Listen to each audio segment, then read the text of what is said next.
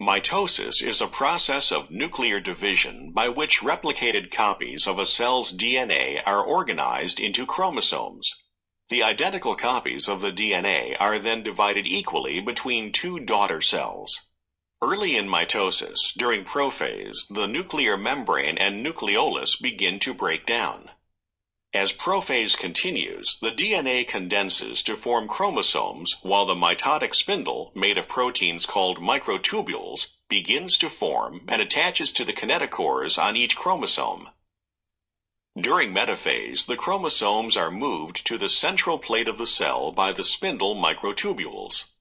In anaphase, the microtubules attached to the kinetochores of each chromosome shorten, drawing the chromatids of each chromosome to opposite ends of the cell, while the unattached microtubules elongate, stretching the cell.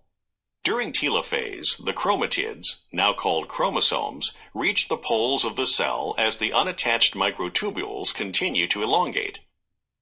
The nuclear membranes begin to reform as the nucleoli reappear and the chromosomes relax as the DNA unwinds.